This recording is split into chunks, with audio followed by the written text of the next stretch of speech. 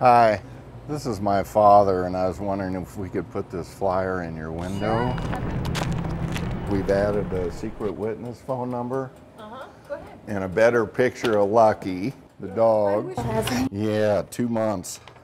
Have you seen this prior to today? I saw it in Elko, actually. For one family from Reno, the past 11 weeks have seemed like an eternity. The three Carnes brothers have traveled hundreds of miles back and forth along Interstate 80, plastering truck stops and motels with posters about their father, Pat, missing since April 14th. The worst part is simply not knowing. This is very brutal.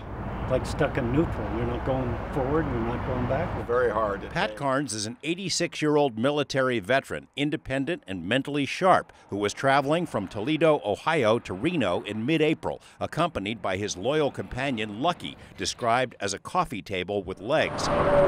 He drove west on Interstate 80, which slices through the high desert, punctuated by western towns like Elko and Battle Mountain.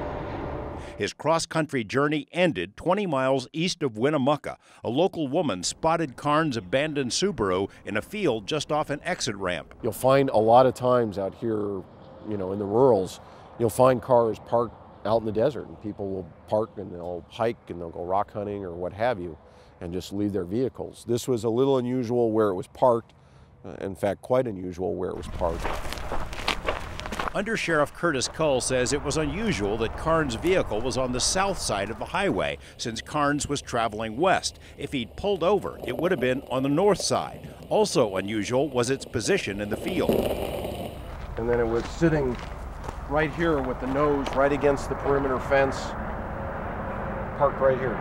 To Cull and others, it looked as if the car had been dumped. A wide search of the area by air and land failed to find any signs of Carnes or Lucky. There was nothing wrong with the Subaru, no blood or signs of a struggle, no unusual prints. Detectives from Humboldt, Lander, and Elko counties have checked rest stops, fuel stations, fast food joints along I-80 for clues, but have found no sign of Carnes. The one thing they do have is a solid timeline. They know where Pat Carnes was at 9 o'clock the night before his car was found.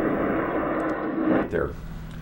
And there's Pat. Police have obtained a dash cam video recorded by a Nevada Highway Patrol trooper on the night of April 13th. 3-1 David, Tom John Sam. The trooper had already pulled over a trucker when Carnes passed by in the right-hand lane.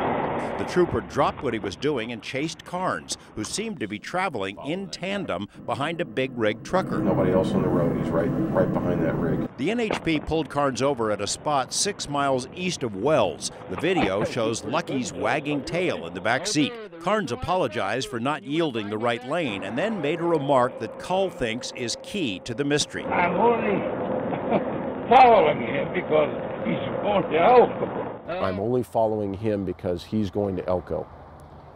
And the him that we figure is the truck that he's directly behind. The same dash cam video that spotted Carnes' car passing by also caught this grainy image of the truck he was following. Cull has received dozens of comments from truck drivers about the identity of the rig, but none have panned out yet. Cull is certain that whoever was driving that truck knows what happened to Pat Carnes and might even be responsible. My gut tells me, yeah, there's two people involved. Just for logistics. The case is more chilling in light of a similar disappearance 5 years earlier. Judith Casita of Reno drove east out of Reno and vanished. A month after her disappearance, her car showed up in the same field off the same exit where Carnes' car was found. And Cull says there have been other disappearances out here. He doesn't like to say it aloud, but does anyway. Well, let's talk about scenarios then. A trucker who's a serial killer, is that possible? Very, sure.